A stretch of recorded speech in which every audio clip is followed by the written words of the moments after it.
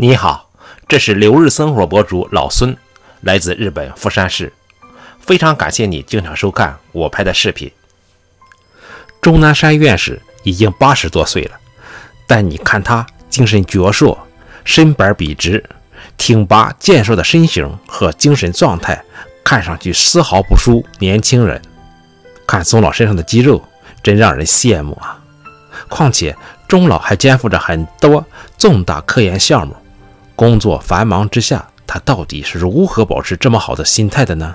看了一些钟老的新闻报道，发现他在午睡、减轻压力和降血压这3点上有着自己的秘诀。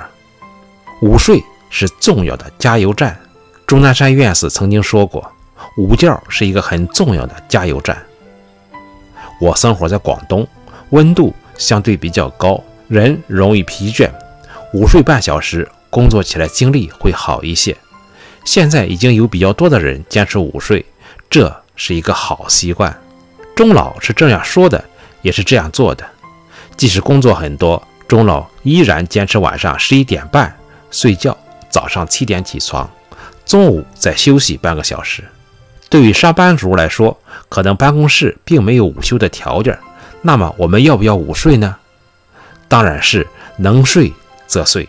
虽然中间时间短，但其实午睡能有个20-30分钟也是相当好的，哪怕是打个盹儿也好处多多，甚至比你午睡上1-2个小时还要好。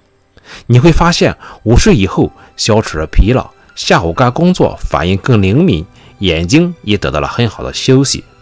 除了这些好处以外呢，从长远看，每天坚持午觉还能将患心脏病的风险降低不少。运动对我保持身体健康起到了关键作用，这是钟老在面对很多媒体采访的时候给到的答案。很多年轻人看到钟老打篮球、玩双杠、游泳的照片都自愧不如。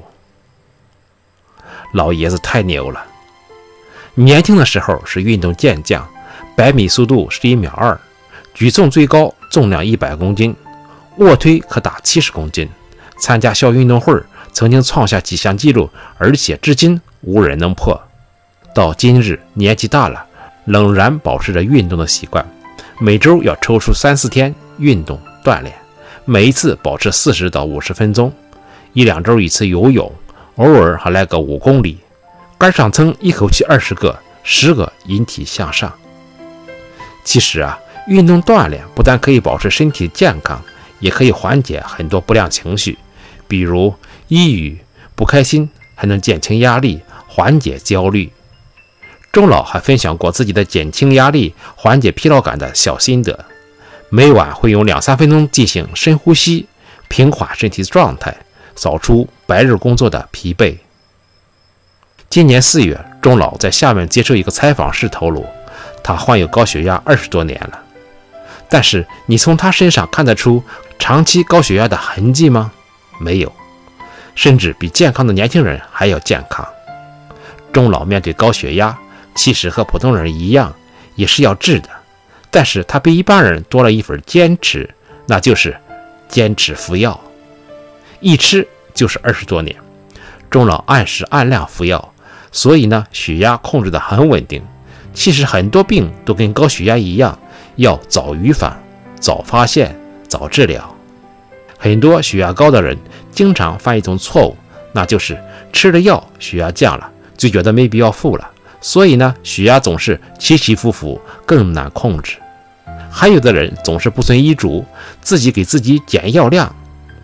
慢性病就要耐着性子，坚持按时按量服药，把指标稳稳控制在正常范围，才不会伤害到其他重要器官，身体才会好，才会健康。如果我的视频对你有帮助，请你点赞、留言或分享给你的朋友和家人。